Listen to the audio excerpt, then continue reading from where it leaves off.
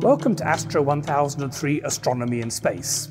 We are the team that's going to be teaching you this course, and in this video we'd like to introduce the whole course, introduce ourselves, explain what we're going to cover and how the course is going to work. Now, the bulk of this course, we acknowledge, has been filmed on the traditional lands of the Ngunnawal and Ngambri peoples, and we've been privileged to learn, teach, and enjoy the lands of which are theirs. So I'm Professor Paul Francis. I'm a Professor of Astronomy here at the ANU at Mount Stromlo Observatory. As you may be able to tell from the accent, I grew up in England.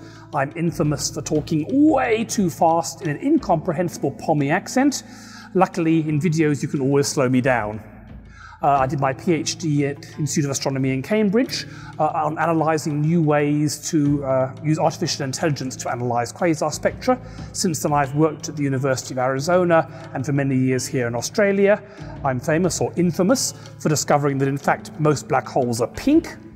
Tell you more about that later if you like. Discovering a new class of object called Lyman alpha blobs in the early universe. And I've actually got rid of 90% of the objects in our solar system. Most of the objects in our solar system are comets, and I was able to prove that actually there were 10 times fewer of them than anyone thought previously.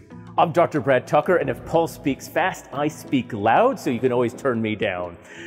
So my research is on supernova and dark energy, so big stars that blow up, and how we use this to measure the growth of the universe.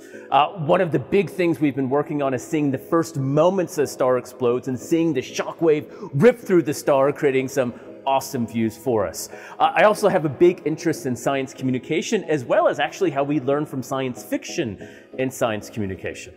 Hi, my name is Kalia Linton-Noon. I'm a proud Aboriginal woman from the Gamilaroi Nation, and I have a background in looking at space clouds, specifically space clouds that are made of neutral hydrogen gas.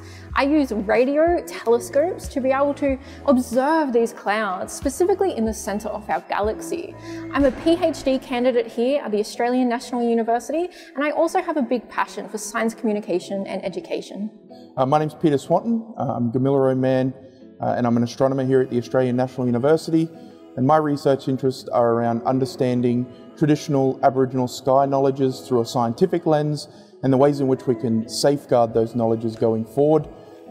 Including the idea of dark sky preservation and the night sky as a natural resource. The course is going to be broken up into 4 sections, the first of which is going to be on Indigenous astronomy, which will be taught by myself and Pete. So in our section on Indigenous astronomy, we'll be exploring some of the sky knowledges and stories that are contained within our culture systems and their importance and significance, not only culturally but scientifically, as well as for everyday life. We'll also be exploring the ways in which you can look at the night sky yourself through telescopes, and the way in which we as researchers look at the night sky through our telescopes as well. Now the second, third and fourth parts of the course are taught by me and by Brad. The second part of the course is going to be about the sun, stars and galaxies. So we're going to talk about the most important thing in space for life on Earth, the sun that gives us life and energy. We're going to talk about some of the history, and we're going to talk about how it actually works. And then we're going to go on to the other stars that fill the night sky, and finally onto the larger scale things in the universe, other galaxies and large scale structures. The third part of the course, also led by me, is on planets, asteroids and comets, so the little fluff that goes around the sun. And we're going to try and understand why it is, how planets were formed, why in some ways they are so similar, so different. We're going to talk about killer asteroids from space, killer comets from space, what's out beyond the orbit of Pluto, and could we actually colonize space? In the final section of the course, we're going to be exploring space technology, and space travel. And it's a little bit more than just talking about rockets. We're going to have to talk about a whole bunch of areas of science and research that we really haven't focused on, from economics to law and medicine, and everything in between. Will we go to the moon soon? Are people going to live on Mars? Is there a future for us mining asteroids, or could we ever travel to another star system? These are some of the concepts we're going to explore in this final section. And while for the majority of this course you'll see the 4 of us in front of the ANU studios, we'll be exploring other facilities at ANU, Mount Stromlo Observatory, the beautiful Siding Spring Observatory, some of the other facilities, and also having guests from various areas that will help us understand these concepts that we're exploring, and visit some of the best and most iconic places to understand astronomy and space on this continent. Now, as well as the four of us, there are two more crucial members of the team who you're not going to be seeing so much of because they're usually behind the camera. We are the people behind the camera. My name is Raphael. My name is Tang Yao. And we are a media staff from the ANU, and you may see us here and there behind the scenes of this course. We've been hard at work with these guys in the studio and around Australia at filming this amazing content, which we hope you guys enjoy. And let's high five, man. Okay, so let's show you how this course is going to work. Now, there are three things you need to do as a student in this course. Now, the first is to watch the lessons. The lessons are our online equivalent of a lecture. So these are on edX. If you go to Course tab here, you will see the different sections, and you can expand whichever one you're up to. And here are the different lessons, each of which is roughly equivalent to a lecture. It'll tell you roughly how long it will take. Some of them are longer than others. Let's say we're up to this one here, STARS Lesson 3. What you'll see along the top is links to all the different sections of this lesson. Generally, it consists of video, followed by a question, followed by a video, followed by another question, and so on. So here we've got the video. Below the video is the text that covers the same content, so you can either watch the video or read the text, whichever you prefer. My normal recommendation is to watch the video first time around, and then you can come back and look at the text when you want to revise what's there or look up something to help with the homework.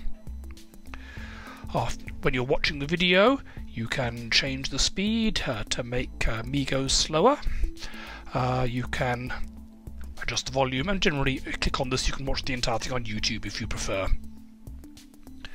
Once you're done with that, go next, and there'll be a question. Each question is based on the video that's just passed. Now, if you have any questions about a video or you're stuck on the question, underneath every video and every question is a discussion topic. This is a place to ask questions about that question or about that video. Also, if you do have a question, look down here because you might find someone else has already asked it and it's already been answered. If you have more general questions, you can always go to the discussion tab up here and you can post a general question. Usually this is the right place to ask questions rather than emailing the course conveners. We don't mind you emailing us, but normally if you have a question to ask, so do another 50 students, and it saves effort if I can just answer it once.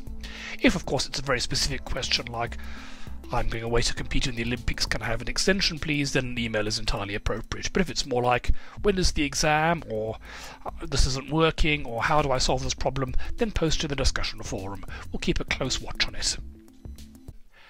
There will be a 3-minute test to test what you've learnt from that lesson. Now, these are timed tests. You only have 3 minutes to do them. You can't look at them first, then go and look up the answers. You need to do the lesson first and then do the test. Only start it once you're confident. They only have 4 questions and should be very straightforward if you've actually read and understood the lesson. Note that these tests are randomized. Different people will get different questions. So that is the lessons. You can check how much you've done in this by the Progress tab. Now, once you've finished any of the sections of this course, like the Planet section or the Indigenous section, there will be a homework assignment.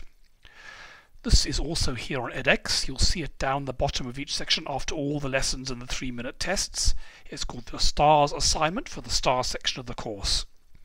Now, this you can look at as much as you like before you actually go and do it. These are typically a simulation of a real research project. And they're made up of a whole bunch of questions that will take you step by step through how you might solve a real research project. Once you've done that, there is also an exam for each section of the course. Now, the exam is not on edX, it is on Wattle. So if we go to the course Wattle page, you will see an exam section, and there are full instructions here for how this works. Now the exams are run online using the Proctorio system. This means that your webcam will monitor you to make sure it's actually you doing your exam and not your dog, and to make sure that you're not using artificial intelligence or some other system to do the exam for you. There's full instructions here. For each section of the course there's an exam. Each exam is half an hour long and consists of 6 randomly chosen questions. There are lots of practice questions here, so you can do those before you actually start the real exam. But before you actually start the real exam, make sure you have Proctorio set up. There are instructions here, and we have a mock exam which is not worth marks for each section of the course, which you can use to make sure that everything is set up correctly. So please give this a go first. It's not worth marks, it's just a way to make sure that you have Proctorio set up and you know how it's going to work and you know what the exam is going to be like. So when you get to the real exam, there'll be no nasty surprises. And there's one of these half-hour exams for each of the 4 sections of the course, plus the various practice and mock exams. So I hope that all made sense. Remember that if you have any questions about any of this, just use the discussion forum to ask us about it. And now it's time to get on with the course.